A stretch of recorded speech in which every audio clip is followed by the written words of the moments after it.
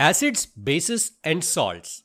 Acids are the chemical compounds that are sour in taste. Acids are present in many things that we use in our daily life.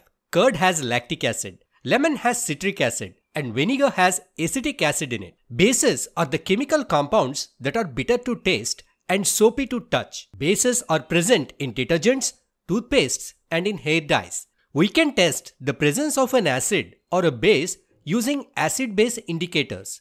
Litmus is the most popular acid-base indicator. Blue litmus paper turns to red when dipped in acid. Red litmus paper turns to blue when dipped in a base.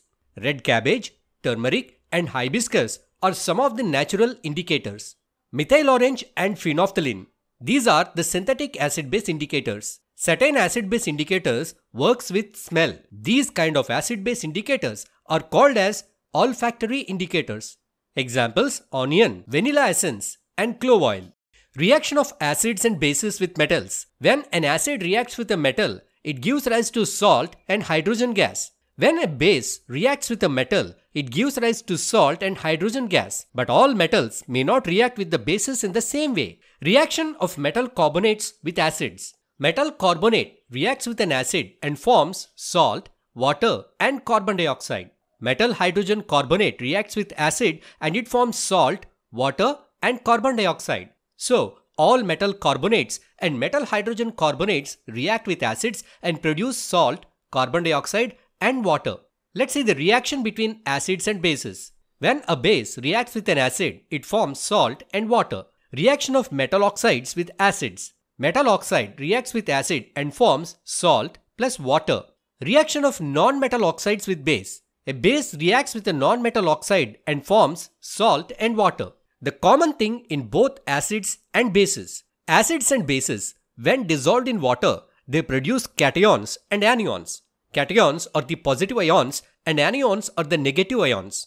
When HCl is dissolved in water, it produces cations as H plus ions and anions as Cl minus ions.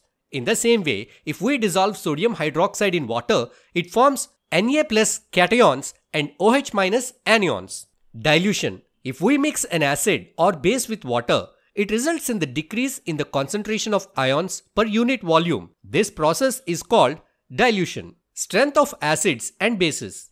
All acids do not have same strength. In the same way, all bases do not have the same strength. We can know the strength of an acid or a base using pH scale. It has values from 0 to 14. The substances with pH 7 are neutral. The substances with pH below 7 are acidic and above 7 are basic. Importance of pH in daily life. The pH of water in water bodies is very important for aquatic life. Our stomach produces hydrochloric acid that helps in the digestion of proteins. Our tooth enamel can be dissolved by the acids produced in the mouth by the action of bacteria. Let's learn about salts. The chemical name of common salt that we use in our house is sodium chloride.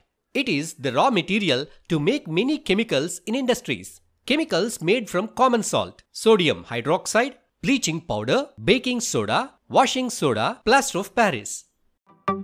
Thanks for watching. Please like the video.